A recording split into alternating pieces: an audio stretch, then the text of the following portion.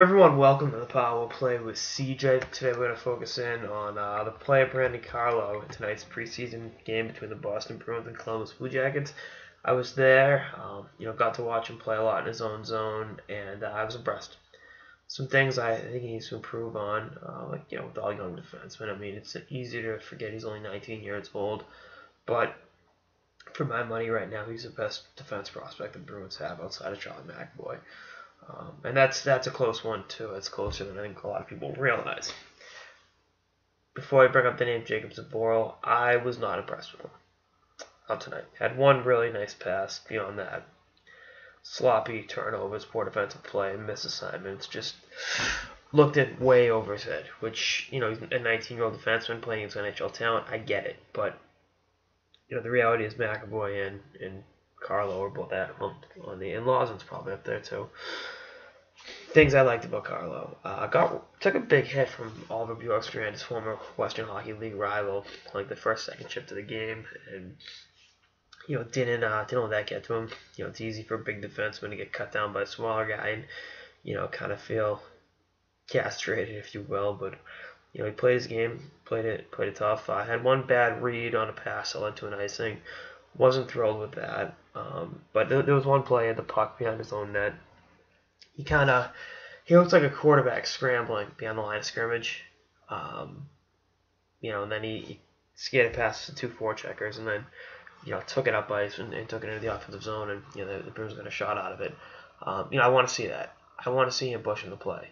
He's 6'7". He's a defensive defenseman, but he's got better puck skills than he gets credit for. If you watched my interview with him 2 years ago when he was in Boston for the WJC camp, I mean he wanted his whole thing was to work on his skating the puck out of danger, making plays offensively in addition to being a shutdown guy defensively. So it's clear to me that that's definitely been a thing for him. Took an interference penalty on Brandon Saad.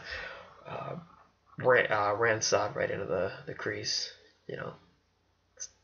Saad loves to be in those high traffic areas. It's how he's made his living. So trying to get under his skin, get him to stay on the outside. Not a great penalty to take, but is what it is. Some other notes. Had a really good shot in overtime out there with 15 seconds left. I like that in the 3-on-3. That's a situation for a guy like that to possibly be over his head, but the coaching staff had confidence in him. And I get it's a preseason game, but he's good. He earns that ice time. Very typical shot. If that makes any sense. It's nice low off the ice when it takes from the point. I had an assist on Dan Hines' goal and looked, in my opinion, to be the Bruins' best defenseman tonight. Given the fact that the Bees have 7 defensemen on one-way contracts, it's going to be an uphill battle for him to make the team out of camp. But we'll see what happens. We'll see him this season for sure. I don't know to what level, how many games, what kind of role he'll be playing, but he's definitely a top 6 defenseman the Bruins have right now. Well, mostly because a lot of their defensemen suck. But anyway, that's all I got. So of the power play with CJ on my takeaways from Brandon Carlo in the preseason game against the Columbus Blue Jackets.